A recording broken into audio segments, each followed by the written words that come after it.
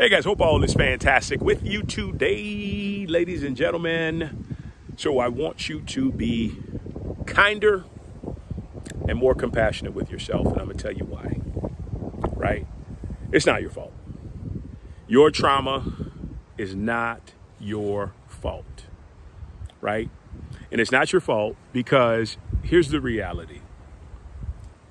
The same people that are expecting us to succeed and succeed quickly are the same motherfuckers that gave us the fucked up challenging conditioning, right? And I'm just being as real and authentic as possible, whoever that is in your life.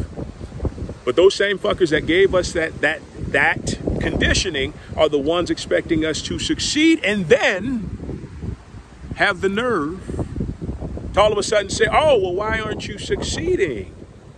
Right? Guess what? When you program something for failure, right? If you program your computer to crash, what is it going to do? It's not going to run properly. It's going to crash. If you program it to evolve and to succeed and for progress, it will do that exact same thing. Human beings, spiritual beings having a human experience, ourselves are the exact same way.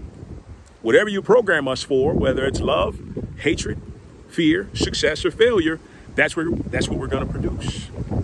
So like I said, I want you to be patient and I want you to be kind with yourself, because here's the thing. It's not on you if you find that you're struggling and you're not where you are. Because guess what? You will get there, right? You just got to continue to be loving and patient with yourself, with your inner child, as that plane flies over.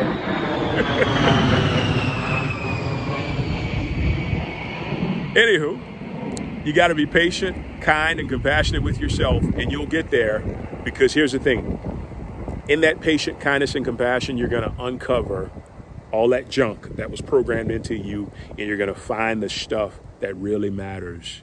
And that is the stuff that's going to set you free from this asinine programming and lead you to the success you want, to the fulfillment you want, to just the overall feeling good and at home in yourself. Guys, have a wonderful day. We will talk soon. Take care.